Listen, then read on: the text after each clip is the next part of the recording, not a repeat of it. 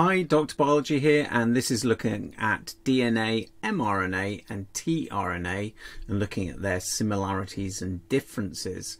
So these molecules are really important in protein synthesis. So I'm going to go through protein synthesis in another video, but they do like to ask you about what the similarities and differences are between these particular molecules. So I've got a really good way of remembering. But here we go. So first things first, that is what we're going to look at. We're going to compare and contrast the molecules of DNA, mRNA and tRNA, particularly and solely in eukaryotic cells.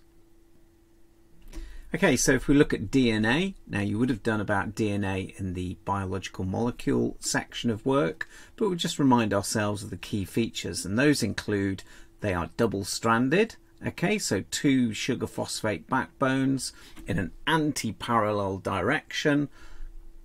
DNA is only found in the nucleus within chromosomes. It contains the molecule deoxyribose sugar.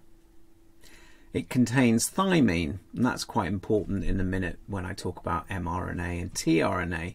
So it contains the four bases adenine, thymine, cytosine and guanine, but thymine is the important one here in DNA.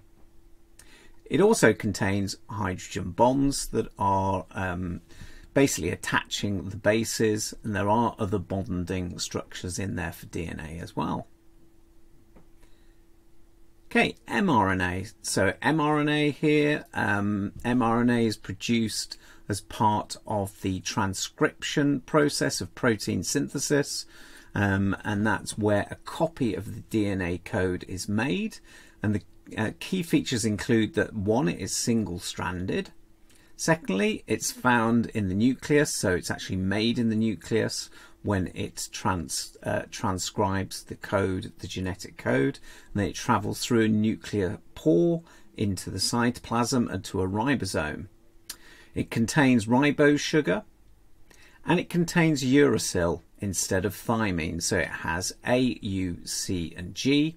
And difference to DNA, there are no hydrogen bonds because it is single-stranded.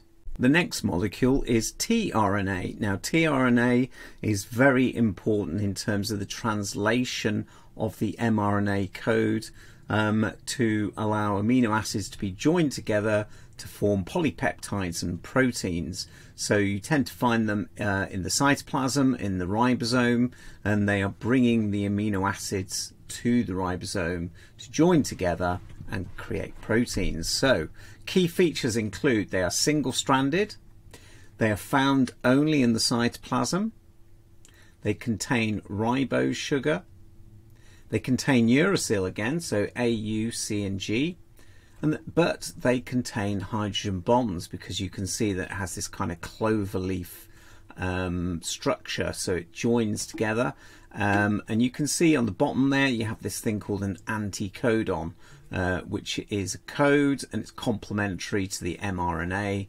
So basically the triplet code can then code for a particular amino acid.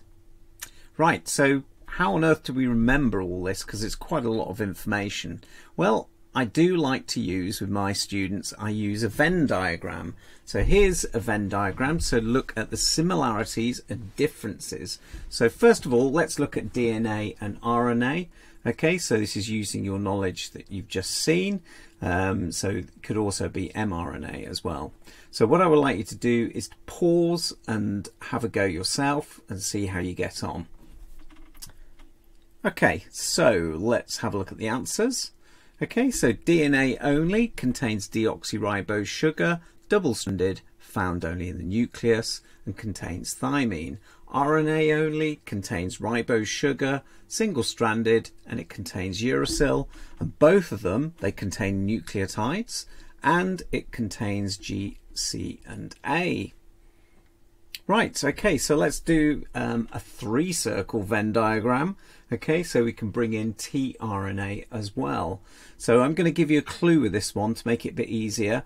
Only one statement goes in one particular part of the Venn diagram. So again, what I would do is pause it, have a go yourself, and then we'll go through the answers. Okay, so DNA only is double-stranded deoxyribose sugar, and it's only found in the nucleus. mRNA only is the no hydrogen bonds. tRNA only is not in the nucleus. And then if we look in DNA and mRNA, they are both found in the nucleus, whereas DNA and tRNA, they both contain hydrogen bonds. And then RNA only is single-stranded ribose sugar uracil. Okay, and then all of them, they contain nucleotides. I hope you found that video useful. Please do look out for my next video on protein synthesis. I'll see you soon.